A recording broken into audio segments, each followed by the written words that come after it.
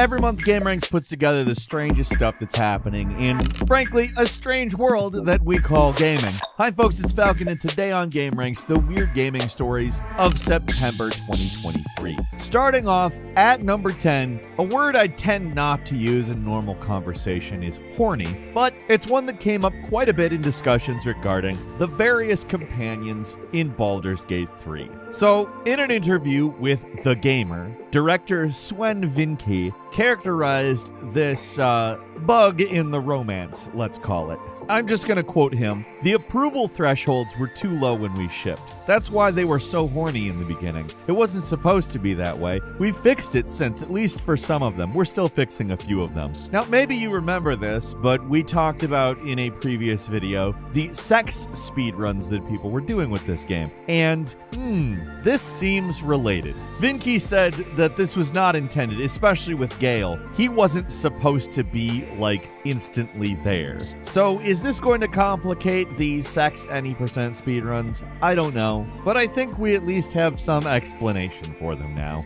At number 9, hey, you know the word microtransaction? There have been times where, on gameranx, we've questioned if the word has maybe outlived its usefulness. Well, let's just go ahead and say, if you got $149 and really want $700,000 in the in-game currency for NBA 2K24, you can make that exchange. That's right, for the low cost of your groceries for the week, you can have 700,000 VC. Wow, I don't need VC.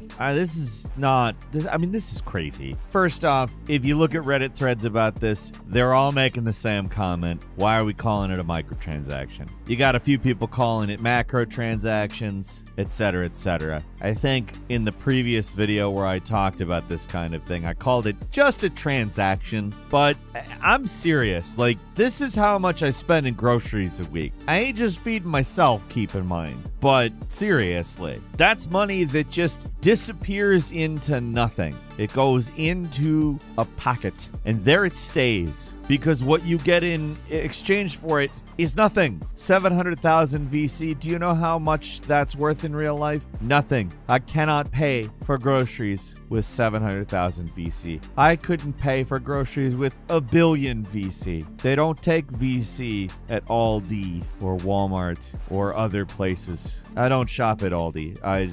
It rhymes. Maybe I could buy a little bit more if I shopped at Aldi. Or maybe I should take my VC to Winn-Dixie. I don't know why I'm doing this. I'm stopping right now. At number 8, a judge issued a legal permaban. Now, it's probably not the harshest element of the judgment he put forward. There was a Destiny 2 cheater who was using Destiny 2 cheats and selling them and making the cashola, which is not something that somebody should do. It messes up the game for everybody who's playing it fair and square. It's not cool. And Bungie has now gotten the legal precedent set that it's copyright infringement because it creates an unauthorized derivative work that violates federal copyright law. I'm actually not a big fan of copyright law, but I'm inclined to agree with this. Where fair use is something that you create some kind of a derivative work and it's protected against copyright infringement because the derivative work does not intersect or affect the original market or use of the content. This is the exact opposite. It also, like I said a moment ago, ruins the experience for people who are playing fair and square. The thing is, yes, companies really don't like cheaters who do this stuff because it disrupts their ability to make money. That is the bottom line of why they would be motivated to do anything about this, but really it does make games suck for people who want to really actually play the games. So this guy wasn't just legally permabanned. He also had to pay $500,000, which that's a lot of money. I wouldn't say no to $500,000. But just so you know, you think your targets are people who play the game fair, you're selling cheats so people have unfair advantages, but your real target will step on you in court because they like money a lot. At number 7, I don't know if you've heard of Only Up. but it's kind of a weird viral game that there are a lot of goofy videos about. It's gotten a lot of traction. It did have a little bit of controversy back in June when it was taken down for including some copyrighted assets, but it only took a day to get rid of them, and it was back up on Steam. It's kind of crazy that this game got this popular, developed by one guy, and it created a ton of stress for him to the point where he was like, you know what, I'm taking this game down. Our man pulled a Flappy Bird. Now, if you remember, Flappy Bird came back later and flapped out, so I don't know if this is the end of the saga, but Only Up, as of right now, is gone. If you really loved the gameplay, there's quite a bit of clones on Steam that you can get by searching Only Up, including some multiplayer variants. But yeah, it stressed the guy out so much, he was just like, no. Now I want to put the game behind me. And yes, the game won't be available in the Steam store soon. That's what I decided myself. Which, by the way, that's not how I would say that I decided upon something on my own. But, you know, maybe he's not a primary English speaker. He said he's devoting his energy to a new game called Kith. That's a completely different genre and setting with an emphasis on cinematography, hopefully working with a small team. I'm guessing he learned his lesson, being a solo developer, going viral, and having to maintain something on his own. Kind of wild, honestly, the whole thing. And at number 6, so hey, have you bought Midnight Club 2 or Manhunt on Steam? Well, for one, you probably shouldn't have gotten Midnight Club 2 on Steam past 2018. They delisted it there for various reasons. A lot of people assume music rights, but in 2021 it was available for a brief while, apparently accidentally. And guess what? They were selling a pirated version of the game. I don't know how this happened. No one seems to have explained as to why this has happened, but it also happened with Manhunt. In fact, the Manhunt one is how people figured out that the Midnight Club 2 one happened, because Midnight Club 2 obviously wasn't downloadable at the time that this was found. But Manhunt is being sold in a state where all of the anti-piracy stuff activates against itself. It is a pirated version of the game that has anti-piracy stuff, making it not work right. It's legitimately insane that they're selling a game in this state, but it's not their first time. Again, Midnight Club 2 was sold, and it had a weird crashing bug too that people are now attributing to anti-piracy measures. Moving on to number 5, Blizzard revealed the official ages for all of the Overwatch 2 characters, and, well, it left a lot of people with questions. For instance, Kiriko, Genji, and Hanzo, all characters that are shown training together as children in official art, are well over 10 years apart from each other, making that impossible. That's the most blatant and discussed one I've seen. Many people have pointed that out. But there are some interesting things, like a bunch of characters that are in their mid-60s. Look at Sigma. He's 64. That doesn't look like a 64-year-old to me. Reinhardt is 63. I mean, I could kind of believe he's 63, but he's a year younger than Sigma. How much work has Sigma had done is my question. Reaper is 60, but I guess that doesn't really matter. Reaper's wearing a mask. Reaper could look like crap for all we know. Maybe stayed out in the sun too much. Leather skin. Got a mask on. I don't want people to know. I should have used sunscreen. Higher SPF. The youngest character, by the way, is 1 years old. 1 year. 1 year old. It's a robot, so I mean that, I guess. Sure. But if you look at this list, it's odd, to say at the very least. Moving on to number 4, that was a crazy glitch in Destiny 2's just making the game silly. So there's quite a few details to it. It involves perks and different levels of weapons and lots of stuff. But long story short, weapon frames could be merged. All right, so think about what that means. Perhaps the most popular implementation of this glitch was people putting shotgun frames on auto rifles, right? So shotgun blasts at a rate of automatic fire, which is bonkers. But to be fair, pretty cool also. Now, Bungie rolled out a two-pronged plan to stop everybody from doing it. Basically, stopped everybody from crafting, period, for a while. Rolled back the ability to do this body merging thing, which I guess rolled back the weapons. I don't really know. But it's crazy. If you look at footage of anybody using one of these shotguns, it's easily the most overpowered looking thing ever. Like, people were soloing raid bosses. It's crazy.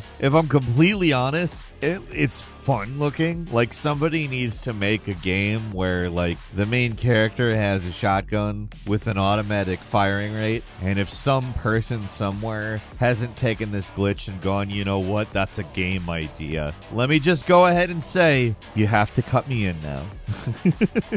At number 3, Capcom, or at least Capcom's chief operating officer, Haruhiro Tsuchimoto, has said Capcom would gracefully decline any acquisition offers from Microsoft. Now, this it comes from the fact that there was a big leak of Microsoft stuff, and Microsoft was like talking about the possibilities of buying tons of companies, because as you know, Microsoft just wants to own everything. They want to be a monopoly, clearly, and Capcom is just like, no, dude. Tsuchimoto also went on to say that Capcom prefers organic growth over buying out studios. Like, they aren't interested in acquiring companies. They're interested in growing internal studios and being Capcom, which is badass. That's the kind of solid iron balls that we need more companies to have, honestly. Like, I realize that Capcom exists to make money, so like there's some element of unprincipled cynicism in here, but there is some principle there. Saying, no, I don't like the idea of monopoly. I like the idea of us being our own company, making our own stuff. That's kind of what we're doing here. I like that. I wish there was more of that.